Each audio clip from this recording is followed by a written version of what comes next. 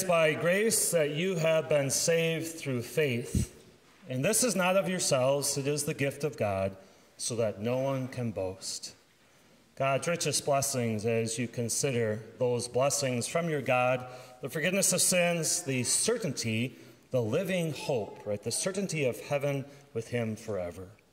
This morning I want to focus just on the first verse of our first lesson, verse 15 of 1 Peter chapter 3. Let us begin with a prayer. Heavenly Father, send us your Holy Spirit that you strengthen our faith in your amazing love and forgiveness, and that you might also strengthen us in our lives of service, that we can find many opportunities to thank you for all that you have done for us. You will do that, O Lord, as you have promised, through the power of your word and through your sacrament. Thank you for that gift of your Holy Spirit. Amen. Congratulations. That's what a team loves to hear at the end of the championship game. Or the retiring coworker at the end of his final 10, 12-hour shift. Congratulations, you made it. Or maybe it's the young couple who have maneuvered their ways through all the real estate business and they finally have in their hands their first set of keys. Well, it's also something we hear quite a bit this time of the year, right? Certain young people and maybe even older people, they have attained that certain level of knowledge. They've passed all the tests that they needed to pass. They kind of have all the answers that they need to get that diploma. And so now life can move on. Unfortunately, that congratulating accolade, that pat on the back, the sigh of relief, the sense of accomplishment just doesn't last all that long. Sooner rather than later, perhaps 8th graders will realize, well, we're going to be low people on the totem pole once again, the lowly freshmen. I asked Caitlin the other day, Friday was her last day of school, and I said, are you excited? This is your last day of being a freshman. And she said, sure am. Right? The senior in high school, right? They're excited because they're done, but soon they realize, well, now it's college academics. It's college living. It's being away from mom and dad, perhaps, for the first time. Or maybe Josh can attest to us, a senior in college graduating. Oh, now I have to get a job. And I can't just ask mom for money or dad for money because I'm supposed to be responsible now. And then even the retired person, right? You've retired, you've hanged up your briefcase, you don't have to open up your laptop anymore, but there's still questions, right? Now what do I do? Or what's going to happen when I get sick, and how are we going to pay the bills? I'm on a fixed income. As much as we'd like to think that maybe we have all the answers, at least we know enough to get by, we realize that every turn of life has different questions, important things that we still have to learn, right? Things that are crucial and critical to sometimes our survival in this world. The Apostle Peter in his letter was addressing throughout his letter the problems and the struggles that his brothers and sisters in Christ were having, namely or directly because they were Christians, right? They had committed their lives to Christ, but they were experiencing some grueling things, and just the thought of what might happen made them worn out. But throughout the letter, Peter is sort of congratulating them. You've made it, right, through that latest session of suffering. You've made it through another day, and that's something to celebrate, that you're still a child of God and you realize the beauty of your Savior. Good job. Keep it up. But following these accolades, Peter always goes back to, in his letter, some instructions for Christian living, and maybe in a way saying, well, it's great that you made it, but there's more. And it's still going to take a little bit more work on your part to keep that commitment. And obviously through the Spirit, a person would do that. But these instructions for Christian living, as we know, it's a thank you to God that how we can live in a certain way. These instructions from Peter actually become sort of this wall that protects us from spiritual danger, right? If we're living as a Christian, that means we're aware of our surroundings and how the devil might tempt us and lure us away. But also our Christian living is to serve as sort of a way, we're royal priesthood, that we declare God's praises to the people around us that they also might see the light that has kind of blessed our lives. If we're not following these rules and these instructions, there is the danger, the spiritual danger of losing the certainty of knowing what's going to happen to us when we die. And more important, or just as important, it's a lack of honoring God's name. And the way we live actually can turn people away or turn people off of Christianity. So as loving as Peter is and concerned as he is for these Christians, he's also quite firm with them that these instructions are important for you. As you maneuver your way through life, as you face different struggles each and every day, as you are tested in your faith. And so this is what Peter says just in the beginning of this section, verse 15. He says, "In your hearts set apart Christ as Lord." And with this command, he's telling them, well, don't just think about what you're going to say or think about how you're going to respond to a certain situation. It's actually a lot firmer in that he's saying, do this. And when he says set apart, he has, show your reverence for Jesus and what you think of Jesus and how much you appreciate him by what you do and by how you talk to each other.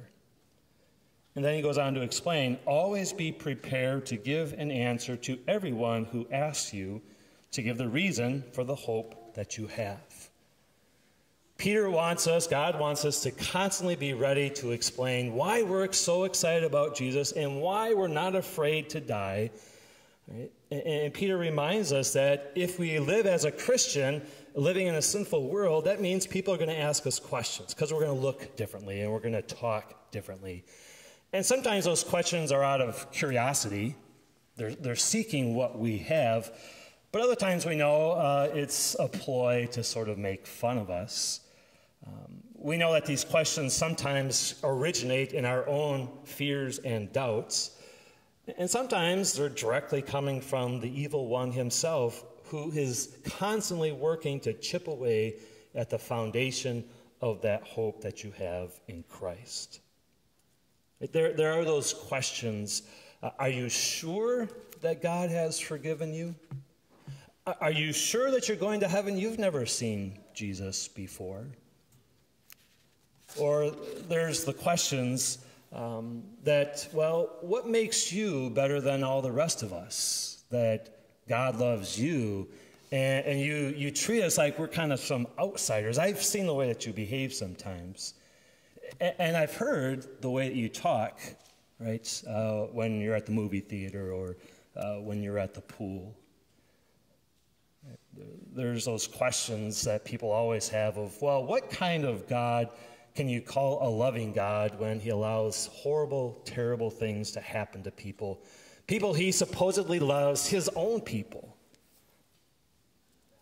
Sometimes I think we can view the life of a Christian like taking a test every day or multiple tests every day. And Peter is saying you always have to be ready to answer the questions on the test. We already know some of the questions, but there's always those pop quizzes. And there's always questions that get thrown at us. They weren't on the study guide. And we think we don't have to know what the answers are.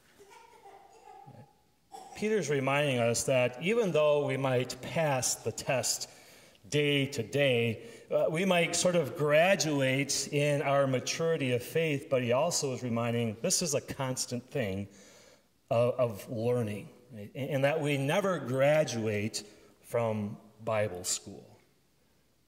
Because we can expand our book knowledge, because that translates into taking action in our faith and learning from experience. And all of those things God uses to help us grow and to protect us, but also to be that light in the dark, sinful world. Peter closes out this direction in verse 15 with the last couple words. He says, "Do all these things, be ready to answer and to share the hope that you have with gentleness and respect." Now, respect might not be the best word here. It has the idea that you are acutely aware of your surroundings. So be ready to answer these questions, acutely aware of the devil's plot to destroy you. Be acutely aware of the spiritual needs of the people around you, the people who live next to you, the people you work with, the people that you might sort of meet out in public. Finally, we can think of this from the standpoint of being acutely aware that to live as a Christian means you're going to look differently. And you're going to stick out, and people are going to ask you questions for many different reasons. And so Peter says, do this with respect, be aware, but also with gentleness. Reminding me of a verse in Proverbs. King Solomon once wrote, "A harsh word stirs up anger, but a gentle answer turns away wrath." As hard as it is, as much as we want to fight back, the directions from God are to give a reason for the hope that you have with respect and gentleness. Because that's the key to luring and drawing people in a very good way, that they can see the hope that you have and the beautiful love of your Savior. As we get ready to have confirmation in the second service, I think even today in the first service, we can recognize that really every day is sort of a confirmation day. It's God's word that strengthens us, that confirms us in the hope that we have. And so we can have a congratulations, right? Each and every day as we survive through the power of God's word, the work of the Spirit. Maybe a couple hallelujahs, praise the Lord. Right? Thankful for the gift of the Holy Spirit, faith that we have to see Jesus as our Savior, the fact that the Holy Spirit is going to continue to work in our hearts and lives through God's Word and through the sacrament, the fact that He allows us to pass these tests, to have these answers, and it's all based upon that joy and that hope of Easter. And we've been talking about the leftovers, right, of the Easter festivities.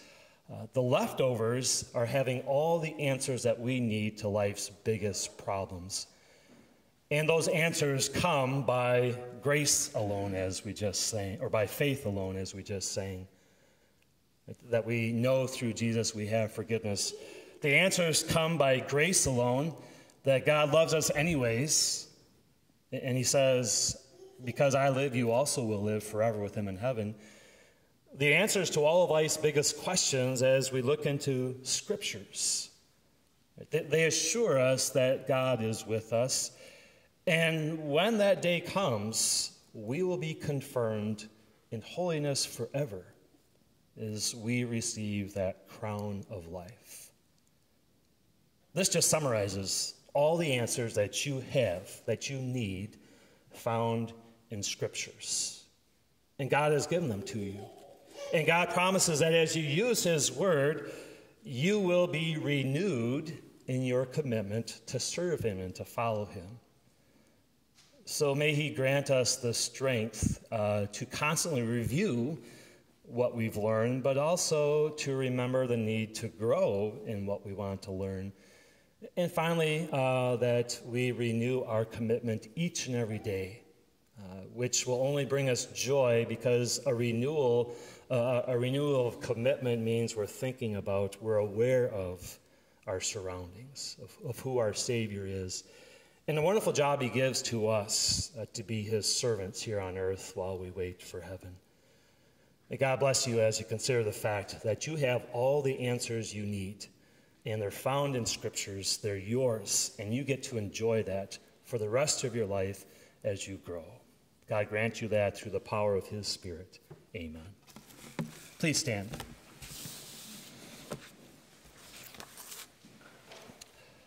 The peace of God, which surpasses our human understanding, will keep and guard your hearts through faith in Jesus, through the work of the Holy Spirit. Amen.